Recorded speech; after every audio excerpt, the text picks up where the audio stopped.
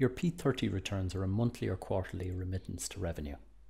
They include all tax, universal social charge, PRSI, and local property tax deducted from your employee's pay. If you use Revenue Online Service, or ROS, you can generate your monthly or quarterly P30 returns in Micropay and submit them to Revenue via their website.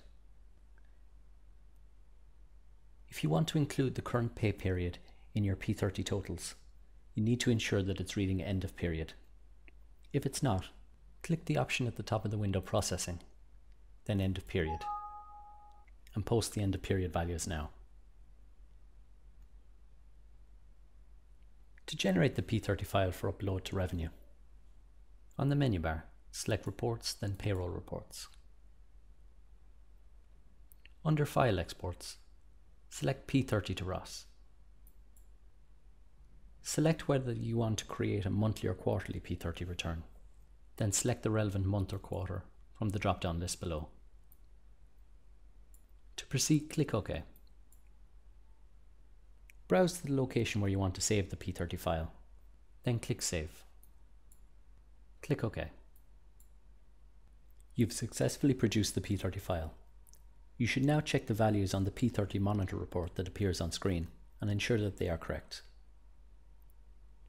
Once you've done this, you can submit the P30 file to Revenue via their website. For more information about how to do this, please contact the ROS Technical Help Desk directly. Once you submit the P30 file on the ROS website, you receive a confirmation email in your ROS inbox with the P30 payment reference number stated on it.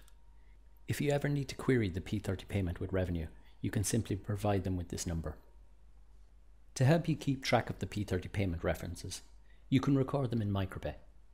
To do this now, select Company/Payroll, then P30/CC124. On the relevant P30 reporting month or quarter, complete the following information. To save the details, click OK.